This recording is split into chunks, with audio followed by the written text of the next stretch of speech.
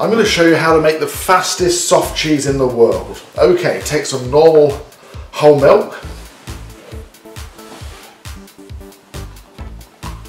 Pour a little out into the jug because we need some airspace in here. Okay, so pour a little bit of that out. Leave that off for a moment. Then squeeze some lemon. Okay, in fact you can do it through here and it catches the seeds. So a good squeeze of the lemon. You don't need a lot of it. Okay, put about 1.5 tablespoons full of the lemon into the milk. Okay, 1.5 tablespoons full. And then use the rennet. Okay, this is rennet. And we're going to put about a tablespoonful of rennet in there also. A little more. Brilliant.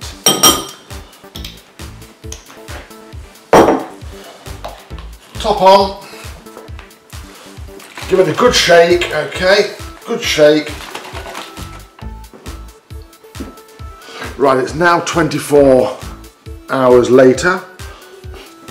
We're now going to separate the curd and the whey, which is actually formed in this bottle here, okay? So it's done its own thing, and it's actually separated completely, so we're actually going to just pour that out. As you can see, that's the whey, and you throw that away. And here we come with the lovely cheese. That's the lovely soft cheese coming out now. Excellent. And now we're going to let it drain for a while.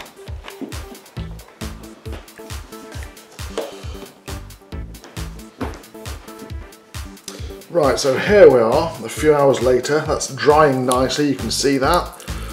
That's absolutely beautiful. So that's our cheese. I'm just going to put that down for a moment or two and get rid of the whey.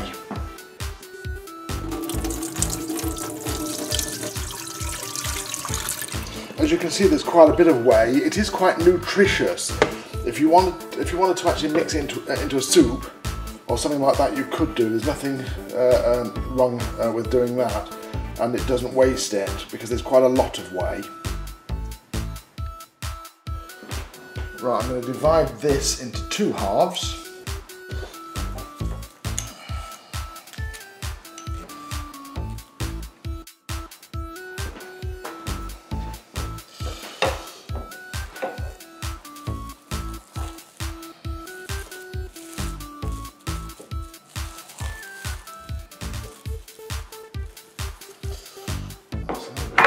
Okay.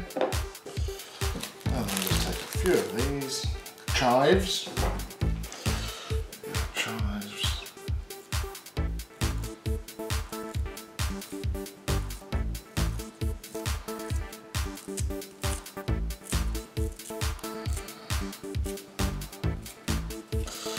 That'll do nicely, I think. Okay. So there we have it. There's your cheese. Absolutely beautiful. Right, so the other half of the cheese I'm going to line a ramekin dish, just as before. Okay, there we go. Put it on your fist like that. Try to put it on your fist. Push it right in as far as you can.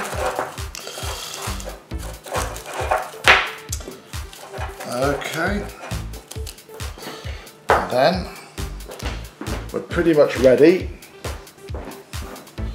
Out of the way. Again, to put it in to the dish. This is about 1 day old from being poured out of the carton. Get it in there. Okay, beautiful. Spread it nicely. Right, so there's a twist here. I'm going to introduce some penicillium.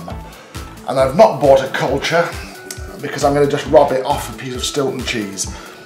Penicillium is used for Roquefort, Gorgonzola,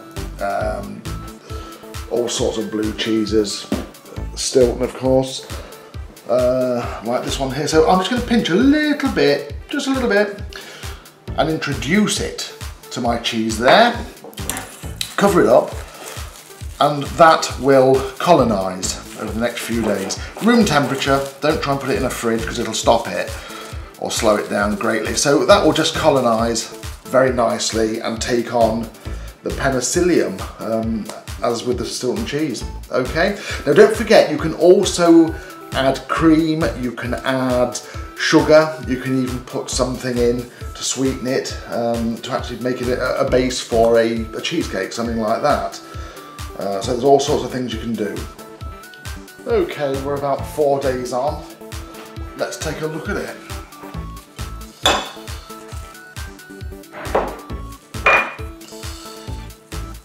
Oh, that looks great.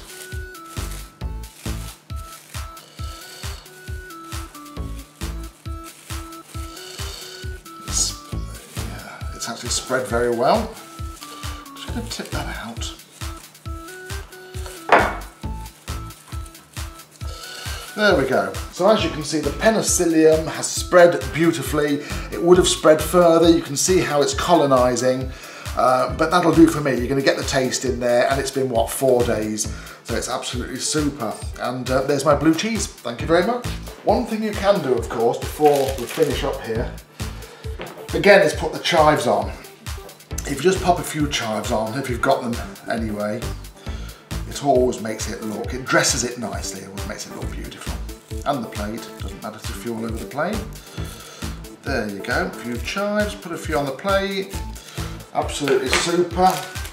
And let's put a couple on there as well, shall we? How's that? Right, here we are 48 hours later.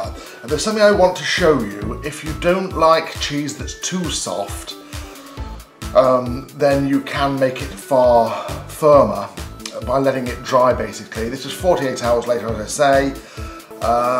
And we have one here that's quite a firm cheese. It's like you might buy a Stilton or something like that. The penicillium, as you can see, has colonised beautifully around the bottom of the cheese there. So you can pop that in your lunch pack. Now here, this is a little trick. If you want to dry it off quickly, put some kitchen roll on it like this, weigh it down so it touches all surfaces and it absorbs the liquid. Do that 5, 6, 7 times and then you've got a lovely little firm cheese. Get rid of that. And as you can see, if I cut it here, you've got a lovely, lovely texture there. Again, on the inside you've got this beautiful Stilton-like effect with the penicillium. Okay, so that's how to make it a far firmer cheese, and again done I'd say in about a week or very little over a week. Thanks for watching.